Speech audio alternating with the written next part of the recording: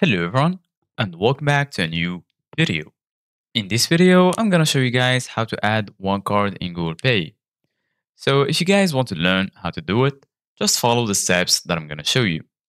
As you can see guys, I'm right now on this website, which is Google Pay Help, where I found a guide that explained everything about how to set up a card for contactless payments.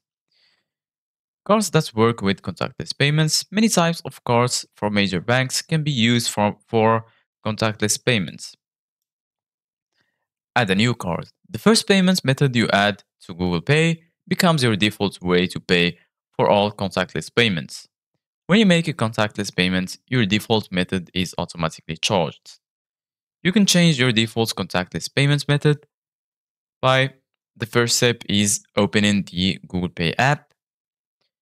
At the top right, tap your profile picture and then go to Wallet.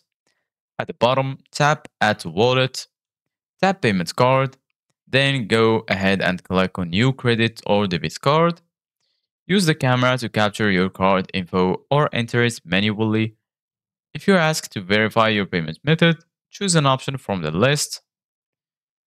Find and enter the verification code, and then you're good to go. Tip: after you add a card, you might see a small temporary authorization on your account from Google. This authorization checks that your card and account are valid. It won't be changed your balance and will go away soon. Most temporary authorizations leave your account within 48 hours. Set up contactless payments for an existing card. If you add one more payment methods to Google Pay, you can set up a contactless payment. The first step is open the Google Pay app. At the top right, tap your profile picture and then tap Wallet. Swipe to the card you want to enable and tap Verify Now.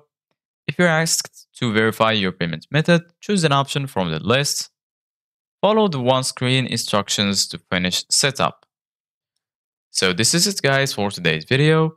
Thank you guys for watching. See you guys in the next video.